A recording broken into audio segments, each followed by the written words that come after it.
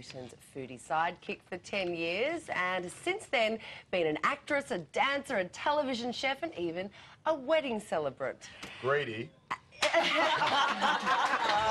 obviously, and Nuala Hafner, of course, is the fabulous newsreader that we love and adore from Wake Up.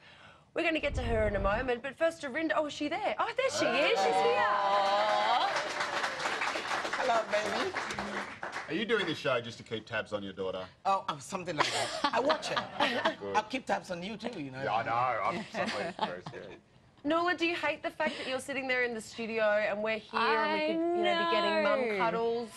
This is like torture. It's bittersweet. I get to see Mum, but I don't get to hug Mum. And I can highly recommend having a Dorinda hug, all of you, before you go. They are the best ever. Solve any problems you have. Just lay your head on her chest and they go. All right, if we can all just ease up a little bit, just wait.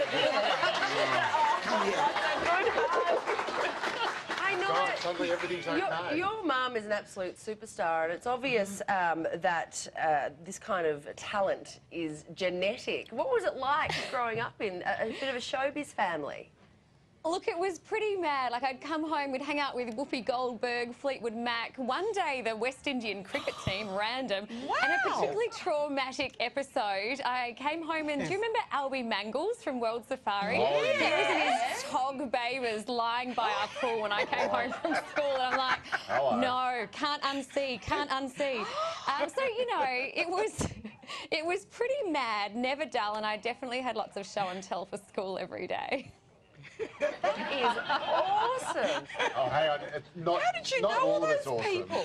Well, because I work internationally. You see, my shows, we don't get Dorinda on Australian television anymore, but my shows are in over 40 countries around the globe. And so I get to meet these people. And Whoopi actually wrote the foreword to my first book. Oh. So we became friends. I met her in Adelaide.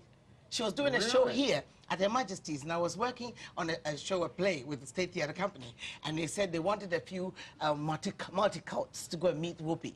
And I was ready to go and meet her, but then last minute something came out, rehearsals, and I couldn't go. So I sent her a little selfie of me with the old-fashioned, you know, one of those cameras that prints out an instant, and I went, and I put a message, and then I said, aren't you lucky not to meet this mad woman? So you stood up Whoopi Goldberg, and she said, oh, I'm so sorry you couldn't make it, I'll reschedule. So No. She then said, asked them to call me and tell me to come to stage door afterwards.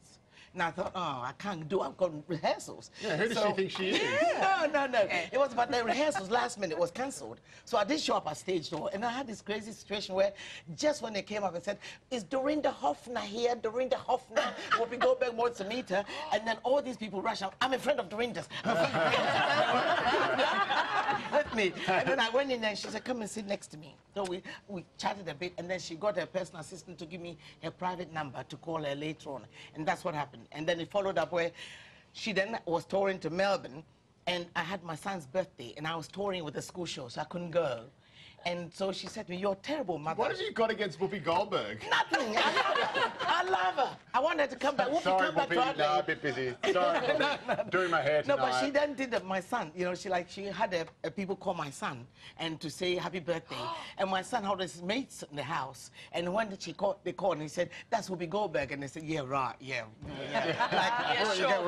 But it was Whoopi Goldberg. That's right. That's Whoopi Goldberg. Tell her I I'm had busy. a whole lot of people like that. You know, then they come to my house and I cook for them. You know, we have cooking is your art form, isn't it? I think I saw you many times on Bert Newton's program, and I think you've written six cookery books or something like that. Eight. This is the last one? Yes. Honey, not last. The latest? The latest one, yeah. Honey, I Shrank the Chef. I have shrunk her. Yeah. You're right. You have. So what motivated you to write this book? Well, about wellness. I've always said that I don't diet.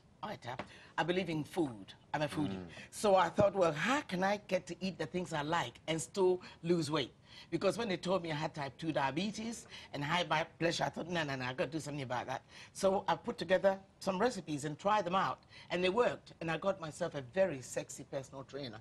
Oh, that's a good idea. And how much weight did you lose? 87 kilos. Jeez. 87. That's huge. Let's hear it for Dorinda.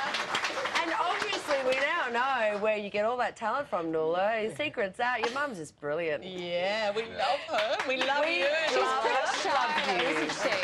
You've got to kind of coax the words out of her because she's so shy. That's what I find with Mum. Mum, you know, step out of your shell. A little bit nervous seriously. and lost for words. I don't Welcome blush to my visibly. world. Ladies, thank you very much for joining us on Studio 10. We do appreciate it. Honey, I Shrunk the Chef. Hold it up, Joe. Good boy. Great book.